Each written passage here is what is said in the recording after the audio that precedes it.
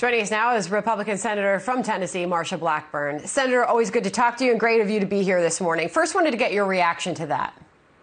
Well, Joe Biden must have missed the lesson from his mother. Think before you speak, because this shows what the Democrats think about African-American voters. They take it for granted.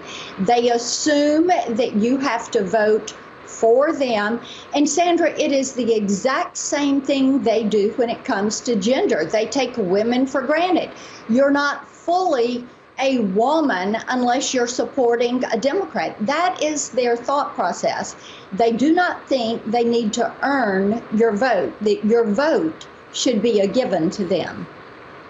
But you heard him walk back those remarks, saying he shouldn't have acted like a wise guy. And he said that he was cavalier in that statement. And he said he does not take them for granted. So do you think he could be forgiven from those comments and move on from them?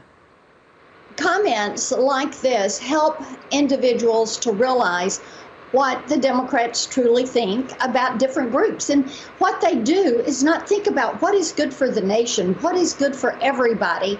What they do is say, well, we ought to get this vote, and we ought to get the other vote, and we ought to get that vote. And that is how they look at people, not as individuals, but as groups. And that is one of the big differences, I think, between the parties. You know, when it comes to women, they want you to be the Stepford wives of liberalism and tout and parrot everything that they say. They take African-American voters for granted. But Sandra, President Donald Trump has done more for the African-American community than any president in recent history. Look at what has transpired with the economy. Lower unemployment, higher wages prior to COVID. And these are things that the African-American community has taken note of.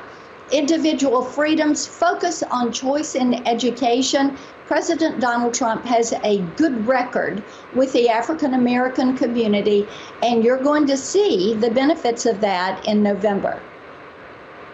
Interesting to get your thoughts on that, and we will see how that debate plays out as we move closer to Election Day in 2020. Meanwhile, I know that you and your fellow senators have had a meeting, I believe it was Thursday.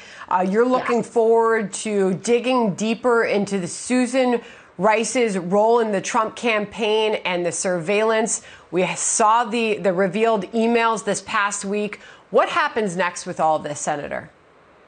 Yes, you're exactly right. We had our meeting on Thursday with the Judiciary Committee. We're going to reconvene on June 4th. We will vote out the subpoenas.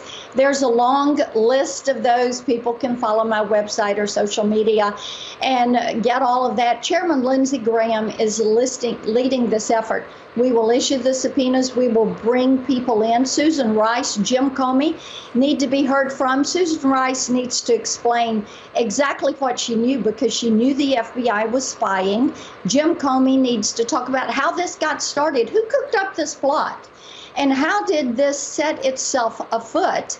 And Christopher Wray, my goodness, you were just talking to Andy Biggs about this. Sandra, it is about time that they did an investigation, and we need to bring all of these people before us at Judiciary.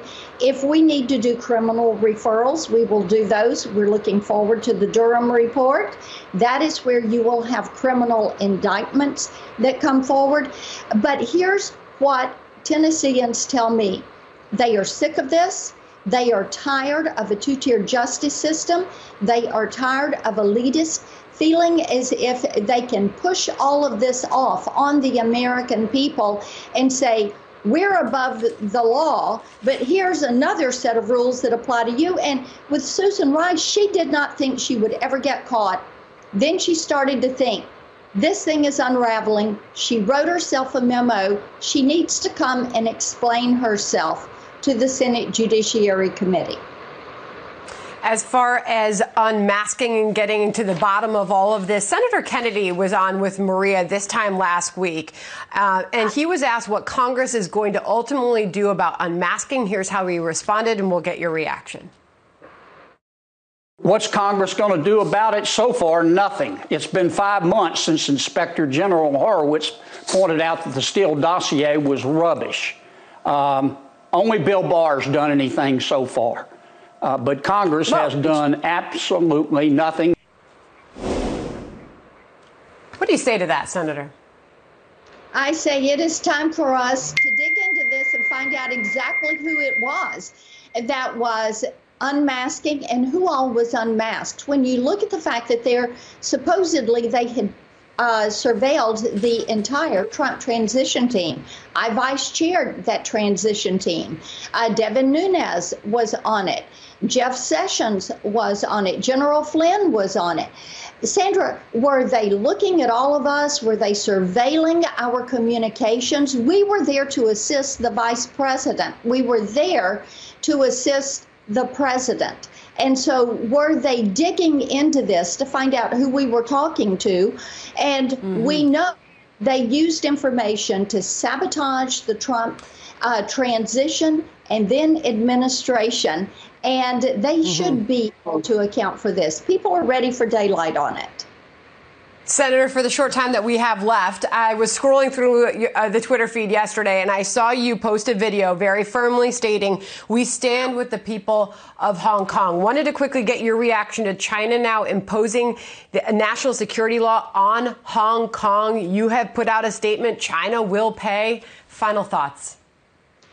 China is going to be held to account for this.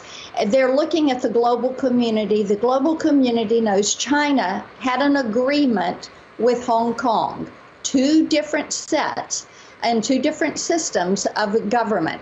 Now they're trying to backtrack on that because their economy is shrinking.